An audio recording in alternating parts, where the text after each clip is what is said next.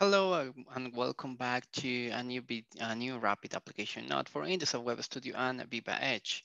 On this video, we will cover how you can connect an IoTView runtime with an external database server.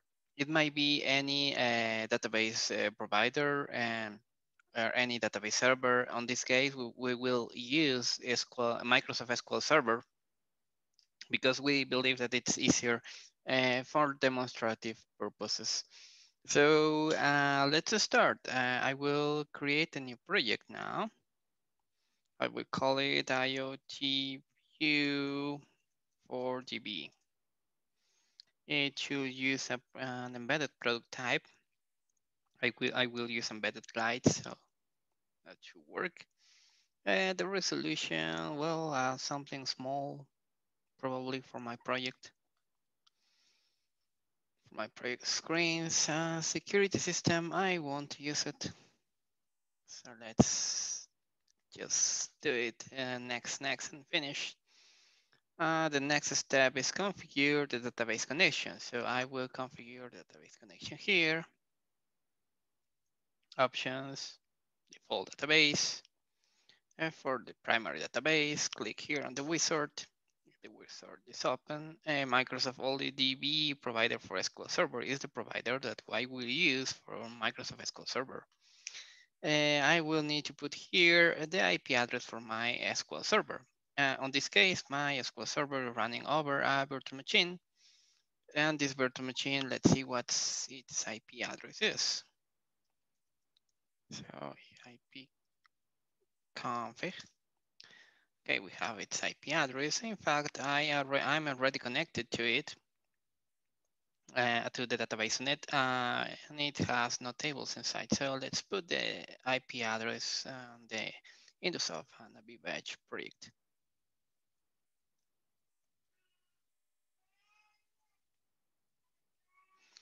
Here, the password and the username, password, and allow saving password. Let's select the database server, the database instance on this database server, which is DB on my case. As you can see here, let's test the connection. The connection was succeed. Click on OK, click on OK again, click on OK one more time. And for demonstrative purposes, I will create a simulation. So let's create a simulation tag T1, which is tag 1 integer. It will receive the changes of second tag. Second tag is a system tag, and this will be executed always. So every time the second changes, this value will be transferred to T1. And this is because I cannot configure system tags on a trend logger. So the next step is create a trend logger and configure T1 there. And I will configure it to use the database history format.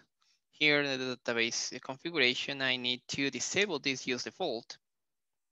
And this, I can disable this one also, but I will leave the default name, trend 001. So after doing that, if I save the changes and start from the runtime, what I will have probably, it's a new table created here by my development environment. And yes, we have a table. So we can select, and we have the values of T1 changing here. And that's from my development environment, and it's working on the development environment. And that's good, that's great, because that's the first step. So if you have it working on the development environment, the next step is transfer the project into the IoTView runtime. So I will connect to my IoTView station. Let me plug in my Raspberry Pi. Okay, plug it in, and let's wait for it to boot. And meanwhile, I will check if the connection can be done to it. Connecting to my Raspberry Pi.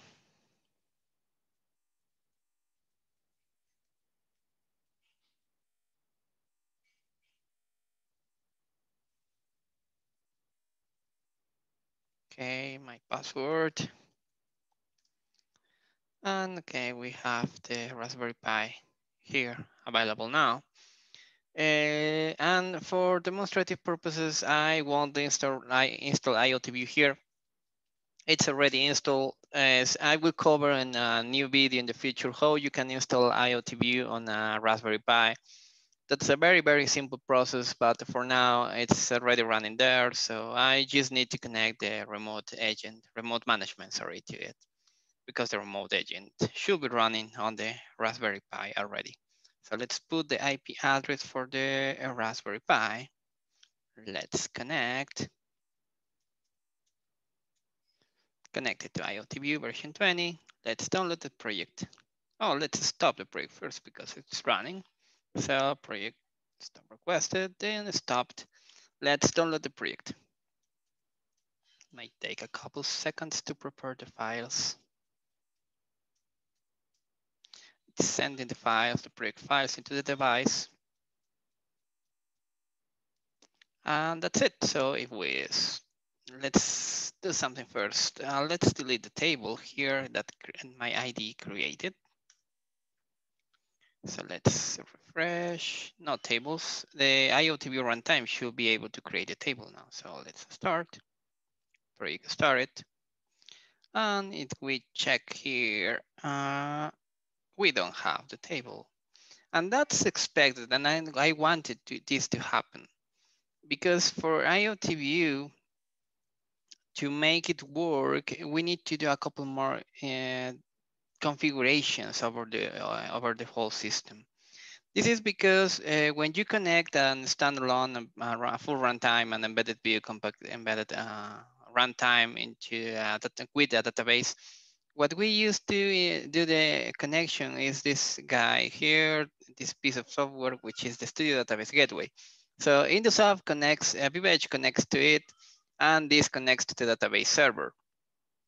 And this tool, this software only runs over Windows. It's not compatible with IoTView. So if we go to the IoTView runtime here, we go to var, we go to log and check the remote agent log.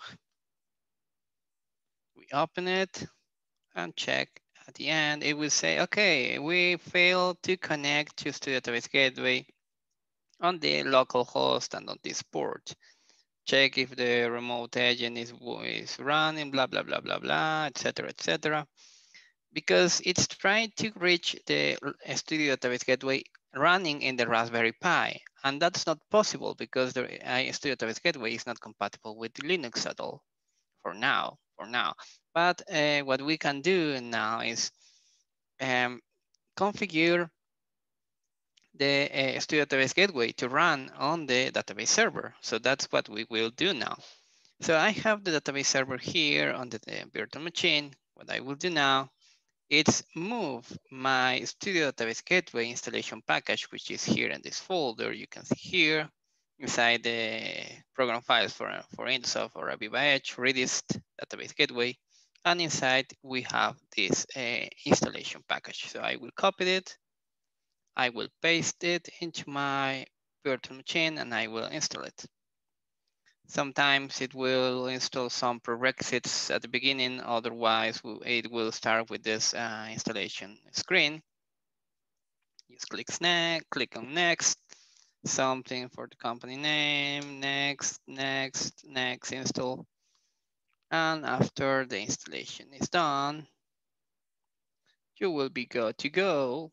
So here on the Files Explorer, inside the C drive, inside the program files, you will have the Studio Database Gateway 2020 folder. And inside you will have the Studio Database Gateway. So you only need to start it. And you will notice that here we have the Studio Database Gateway running and listening in the port 3997. So let me enable the log for it, show all the messages, date and time, etc. So we have the Studio Database Gateway running on the database server now. And that's what we need to make IoTView connect to the database server. So what we need to do now, it's in the configuration for this trend worksheet. We need to change in the advanced settings for the database configuration, here the advanced button. We need to change this IP address because this is pointing to the local Studio Database Gateway. We need to point to the IP address of the PC where the Studio Database Gateway will be running. On our case, it's the database server. So let's put the database server IP address. After that, we can click on OK, click on OK again, and we can check if after running locally on the development PC, we can get a table created on the database server. The table is there. And of course, the log saying that where is this? No, it's still, let me see. Database configuration, this IP address, it's, I believe, oh yeah, I need to configure also the default database here. So the change should be done for everything. 77.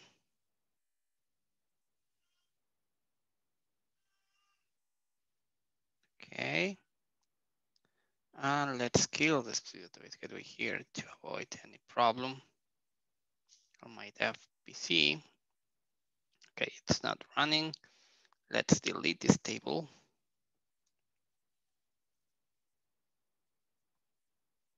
Okay, and let's start over.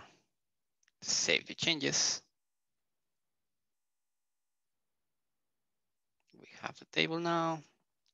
Yes, the table is there. And if we go to the Studio Database Gateway on the server, we can see that the commands are in fact being executed by this guy instead of the local Studio Database Gateway, because what I configure in the project is to use this database gateway, Studio Database Gateway, instead of the local one. So we are good to go now. The next step for me is to stop the runtime here, delete the table again, so we can be sure that everything is working. Tables, and let's clear here on the database. Let's clear the log. Let's download the project into the Raspberry Pi. So let's open the remote management project running now. Stop it. Download the project. Preparing the files.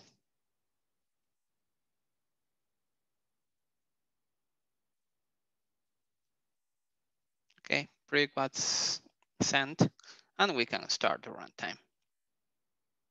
So if we go to the Raspberry Pi log, we should see at the end that we no longer have this error messages that we had in the past, pointing to the local IP address. We have now standard information messages. So if we go to the Management Studio, we can see here that the table was created, and it was created by the IoTView runtime.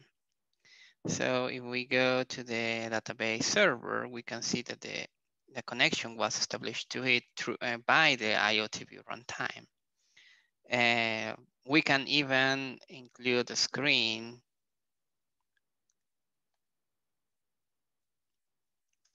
with a grid object to show the data from the database. Data source will be the database, data source settings as default. No, let's use what I configure here. Okay, that's fine.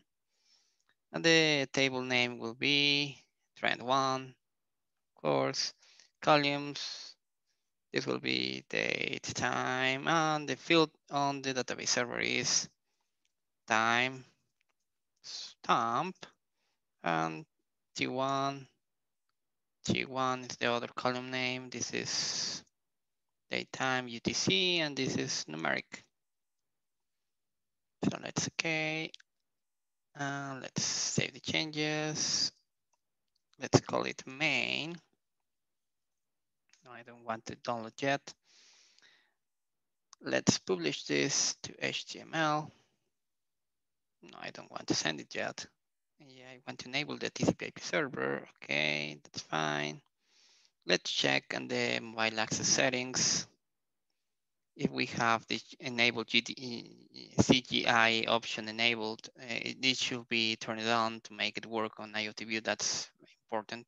So it's important. It's enabled, and we can now stop the runtime and download the changes.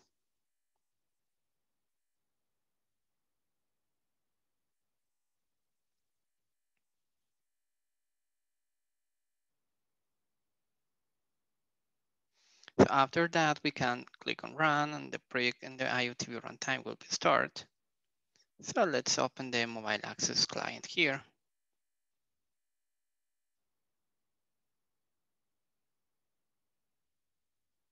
Let's go to the mobile access screen.